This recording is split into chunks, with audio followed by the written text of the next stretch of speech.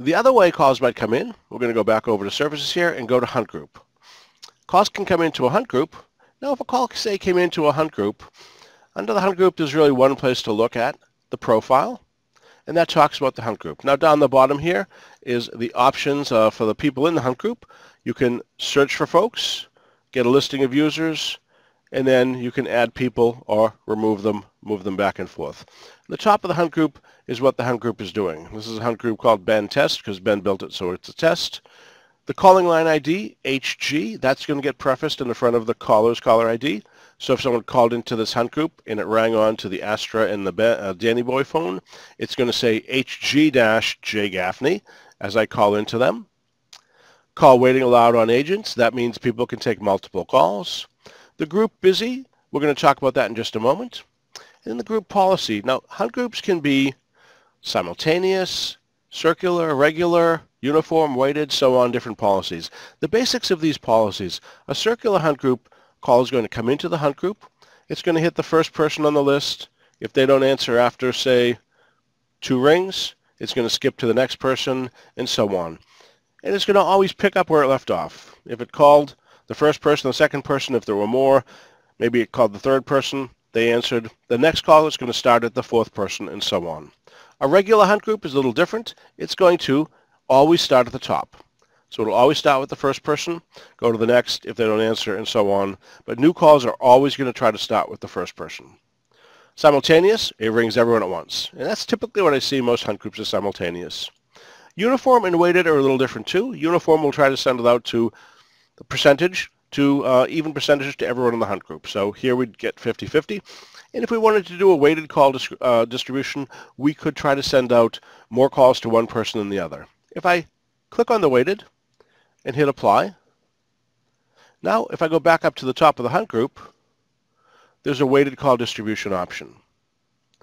And it asks me, do I want to send 50-50, or I could say 75-25. As long as I'm adding up to 100, then I'm fine. And it would send out the calls as we have it set. So I'm going to go back over to the profile. If you're using a simultaneous group, you don't need to skip because it's not going to skip anywhere. It's all ringing at the same time.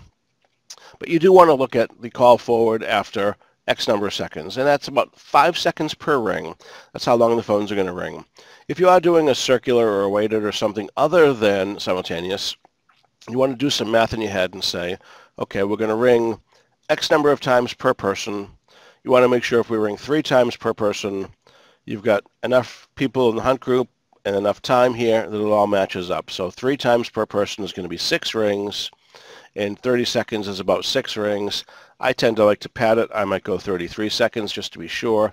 And then after the call doesn't get answered, it's going to go out to somewhere else. 5600 happens to be my auto attendant. So I could have a live call come in, get live answered by people, and then if there no one answers, it goes to the auto attendant.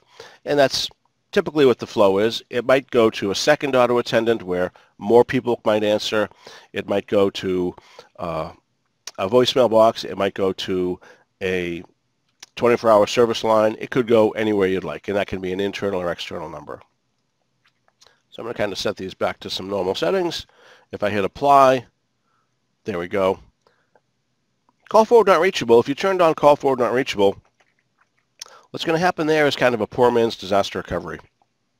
If a call came in and your system, your building was down, if your internet was down or your power is out, your phones are down on the desks. They're not working. They don't have power. They don't have internet.